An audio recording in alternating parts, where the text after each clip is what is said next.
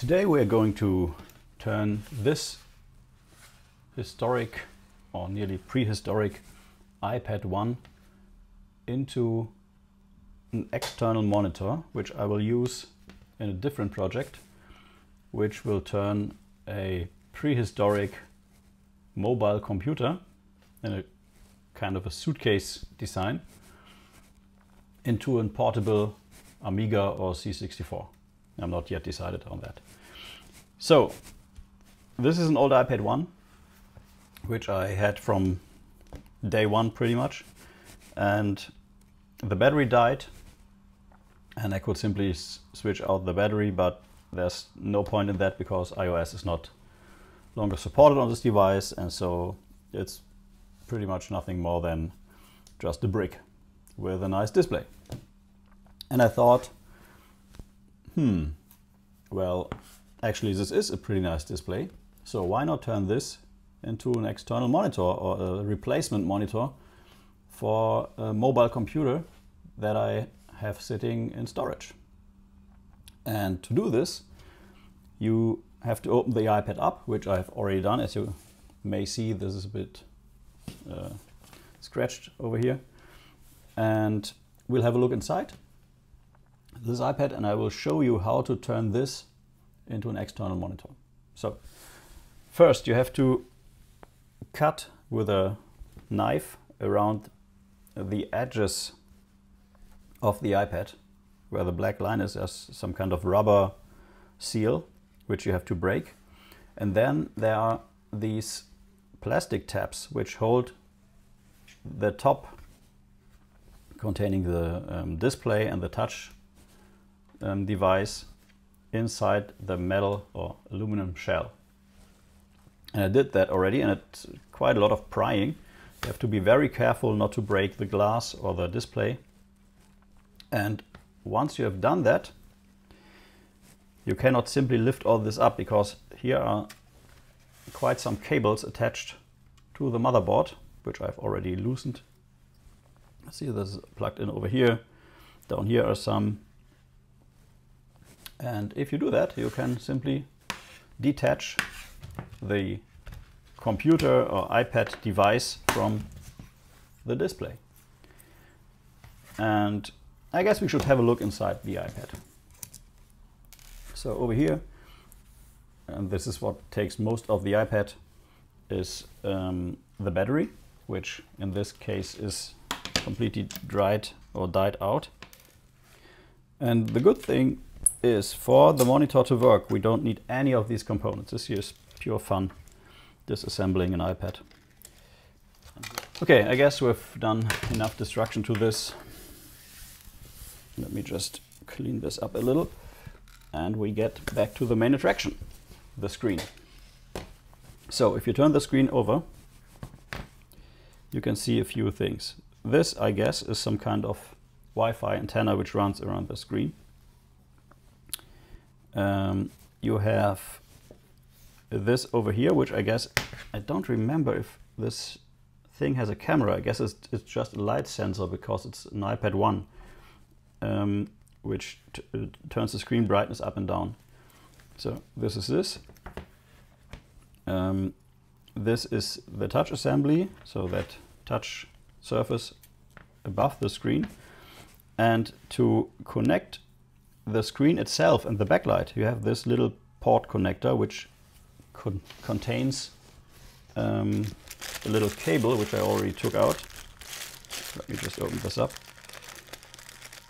And I was a bit nervous about that because I didn't know if I would be able to get something called a driver board to drive this whole display. So you can see these are very fiddly connectors which go in right here, and there was just a little sticker over there to keep it in place. And I wasn't even sure if the display worked because I gave this device to someone else, to my mother, and she returned it to me at some point and said it doesn't work anymore, and I just assumed that the battery had died. So that's an interesting point of checking if this really is working. or if we just have a dead display. I don't know. I assume it's a battery. So to get this working, we need one thing, and that is to know which display this one here is. And I guess all the iPad ones do have an LP09-7X02 SLD6. That's the serial, no, not the serial number, the product number of this display. And if you know the display number, you can go on eBay or Amazon or your favorite display board assembly delivery guy and order a board that replaces all the driving mechanisms inside the iPad itself. And that is just what I got here. So this is a driver board, and the main attraction is this whole assembly, which does provide a connector, which is exactly the same connector, thankfully, that came with the original iPad. So this is plugged in here. And you have this board with an open interface. I don't know what this is for. And you get attached a board with some buttons for source selection, menu, power on off, and a power indicator. And all you have to do is two things. First, you have to connect this connector to this connector down here. And it's a bit tricky because it's very flat and the cables are very, very thin and very, very fiddly. So I will definitely provide some sticker for now to keep this in place. And you have to provide some kind of power source. And this power source does have to be 12 volts. And it's center positive. You can plug it in here, or you can plug it in here. And there's a description on the back side which tells you exactly which pin is which. And we have two grounds, two 12 volts, and I'm going to use a middle ground and 12 volts. And I have this power supply here, some generic power supply where you can set the voltages, and I set it to 12 volts. And on the other end, because I didn't want to destroy this port, and the connector was cut off already from this cable, so I just soldered this small connector on here, and this fits perfectly on the middle two connectors on this board, which provides this with 12 volts. Don't be irritated, the cable color is exactly wrong. Should be red here and black on the ground, but it's not. And if we plug in, let's just turn this around, this whole thing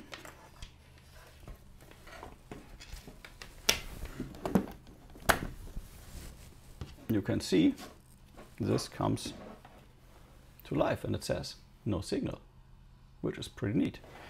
And which better way to test if this genuinely works or not than plugging in a C64, a mini that is, with an HDMI connection. And this board provides both HDMI, VGA, and I guess this is composite video. I'm not quite sure. So here's the HDMI cable, which goes into the C64 Mini. And I have power connection right here, like this. Oh, already came on. And I have the HDMI connection, which goes in here. And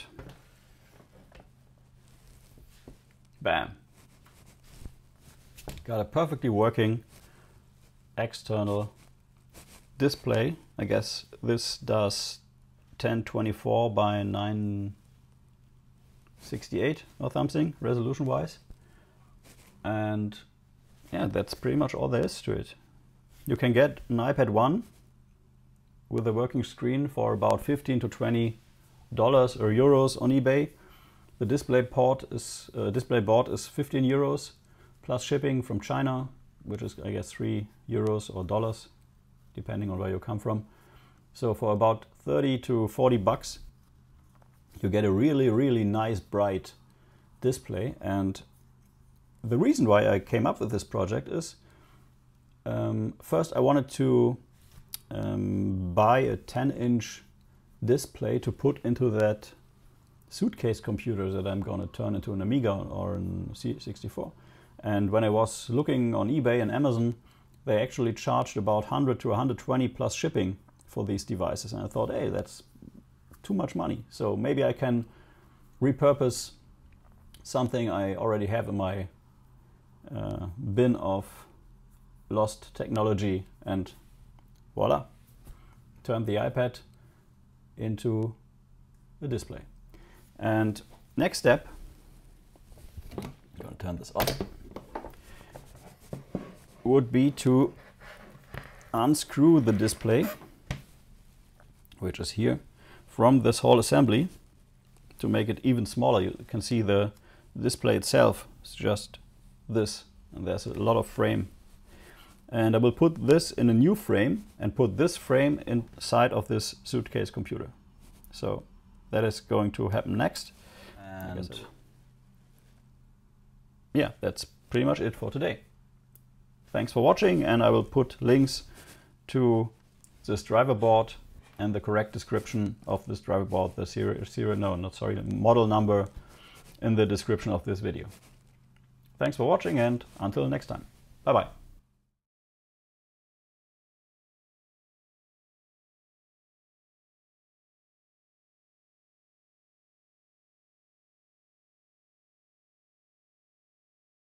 So please like and subscribe if you are new to the channel, and until next time. Bye bye.